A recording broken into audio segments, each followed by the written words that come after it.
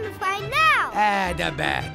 So Dennis is the grandson of Count Dracula, but he's also, that would make him Mavis and Johnny's son. So we tried to combine two things two major things from each one of those characters. Of course, the first thing that stands out is Johnny's red hair we put onto Dennis's head, and then we tried to get Mavis's eyes. Her eye color is in there, so that both of those characters are represented.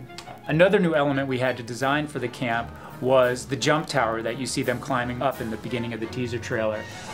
This was a tower that we pictured to be about 500 feet tall and about 600 years old, because we figured Dracula jumped off of it when he was a little vampire. So because of that, we really wanted to show its age. It hasn't been upkept in hundreds of years, so it's rickety and uneven and not straight, and we had to design every single piece of it, including at the very top. We decided to give it a little bit of ornate detail and also have the boards have a lot of wear and tear to them and falling off and falling apart.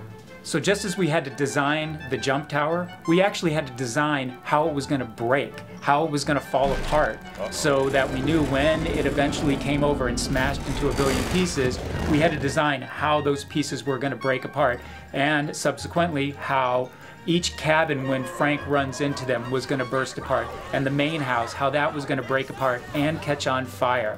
All that had to be thought out and designed so that the digital artists knew how much destruction we were looking for.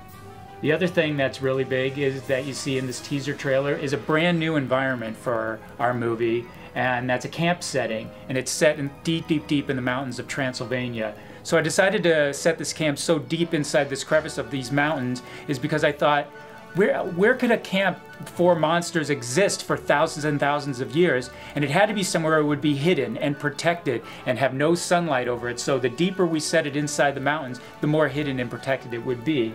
So we decided to design these really tall mountains and set the camp down inside them.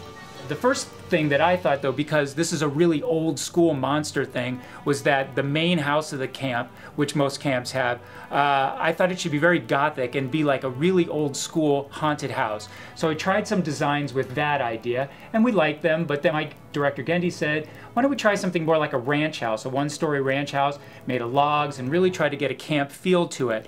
Maybe it went a little too far from feeling just normal like a camp. So we combined the two ideas, and we decided to go with something that was rustic and kind of ranch, but yet also gothic and monstery at the same time. And you can even see in the design that there is a bit of a skull face in there.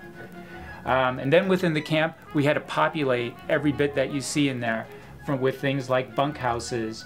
And all of our trees had to be designed and textured and populated throughout the camp. Things that you take for granted, like rocks. Obviously, those things have to be designed and placed carefully in the camp. I had to design flagpoles with flag logos on them and designs. We had to design every danger sign that was around the rickety old jump tower. Every piece of barbed wire had its own unique design to it, plus bushes and shrubbery.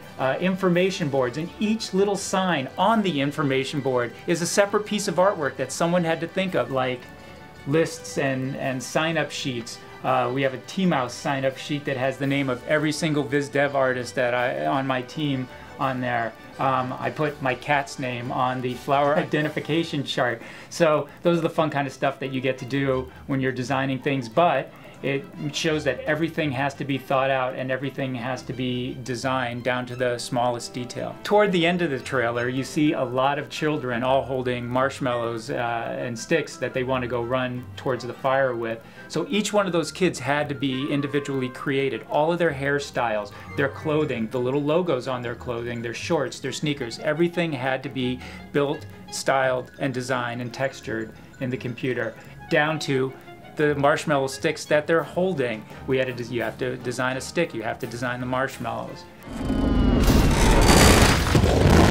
Fire!